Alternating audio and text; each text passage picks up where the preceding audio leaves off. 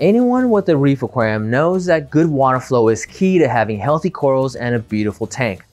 Today, we're going to take a look at why.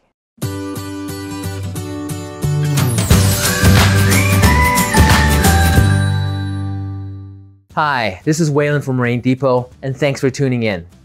In the early days of reef keeping, we had to use bulky power heads to get the water moving in our tanks.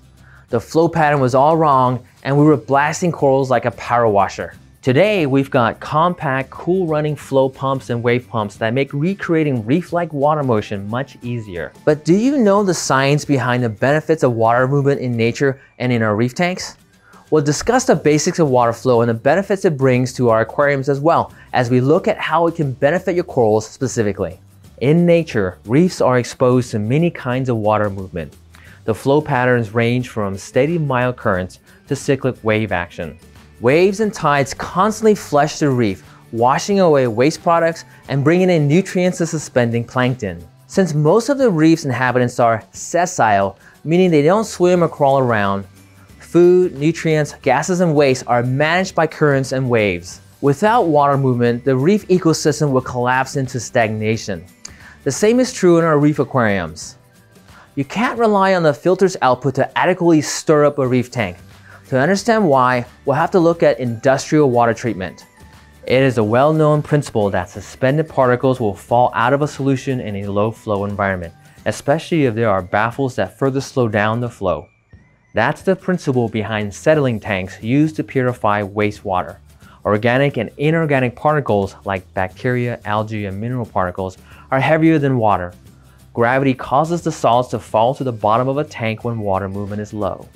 The same thing happens in a reef aquarium.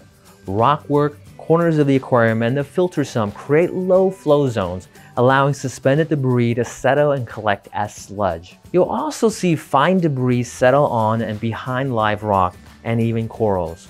Low flow prevents debris from making its way to the filter sock and other mechanical filter media. Like it or not, a reef aquarium is an ideal settling tank with plenty of low flow areas that collect particles of debris. Here's the fluid dynamics formula, but you don't need to do the math to know that sludge happens in the aquarium. Reversing your reef's tendency to act as a sludge collector is easy. No matter what size tank you've got, there is a flow pump made for it. Increasing water movement will keep the debris suspended so the filter can remove it. But water flow is more than just keeping your tank clean. So far, we've only looked at the physical aspects of water movement. Most of the marine life in an aquarium are microscopic. You can't see them, but there are billions of microbes at work to keep the ecosystem functioning. While some of these microbes are in the water, most are living on the surface in crevices of the live rock, sand, and even form specialized communities under coral colonies. These microenvironments range from oxygen-rich aerobic zones on rock surfaces to anaerobic denitrifying niches inside rock pores. These colonies of microbes do most of the work of purifying and recycling waste products and also the nutrients in the aquarium. But the fact is, they depend on water currents to bring them the substances they need to do their job. Think of reef rock and sand as a big biological filter. It needs water circulation to keep it functioning efficiently. Circulation pumps bring the water to the rock and flush away waste materials and sediments that could interfere with the microbes living on and in the rock. Solid surfaces like reef rock, even though they're submerged, have a special thin layer of water right at the rock-water interface. This is called the boundary layer. It's a thin layer of water that essentially does not move. Fish, macroalgae, and even corals are all surrounded by a boundary layer. Oxygen, CO2, waste, and other nutrients have to pass through the boundary layer. The lower the flow, the thicker the boundary layer.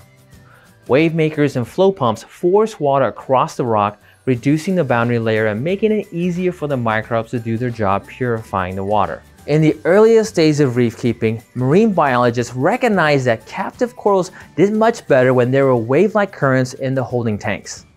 We've known for a long time that corals in nature are surrounded by a 1 to 2 millimeter diffusive boundary layer, or DBL.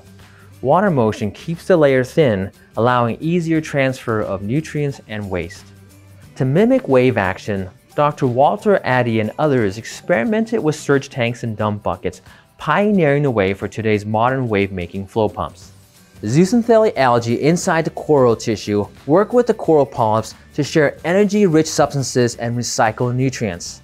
Corals rely on water currents to bring food and essential elements for many biologically necessary processes. These processes include photosynthesis by zooxanthellae, carbonate skeleton building, reproduction, and nutrient and dissolved gas exchange. There are a number of studies that show coral metabolism, as measured through photosynthesis and calcium carbonate production, is directly affected by water flow. The research is conclusive that slow water flow inhibits coral growth. But there's more than just a DBL at work here. An international team of researchers discovered that corals just don't passively wait for water currents to overcome the boundary layer. The research revealed that reef-building corals are covered with microscopic cilia that constantly beat, creating mini vortices that spin in the opposite direction of water flow. Corals actively disrupt the boundary layer, increasing transfer of nutrients to the coral and waste products out by up to 400%. That test was run in a tank containing Acropora, Montipora, Ceratopora, Protopalaethoa, Palathoa, and the polyps of Discosoma. These findings show how important water flow is to the metabolic processes of corals. Corals need water flow to maximize growth and health. Coral cilia can influence the boundary layer, but only up to about 2 millimeters from their surfaces. Increasing water flow is essential to bring the boundary layer down to 1 to 2 millimeters so corals can manage the nutrients and gases that affect growth. Increased flow also maximizes a microbe community's ability to remove nitrate, ammonia, and other waste. And finally, a flow pump will keep debris from collecting behind the live rock. Wave makers and flow pumps do more than make corals sway like they do on a reef. Water flow is an integral part of the coral biology and necessary for keeping corals in captivity. We no longer need to build our own surge device to have great flow for our corals. Today, we have an array of purpose-built water pumps, many with tide and wave mimicking functions built right in. No matter what size of reef you have, there's a flow pump for you. We hope you found this information helpful. If you did, let us know by clicking the like button below and feel free to share it with your friends. Until next time, take care and happy reef keeping.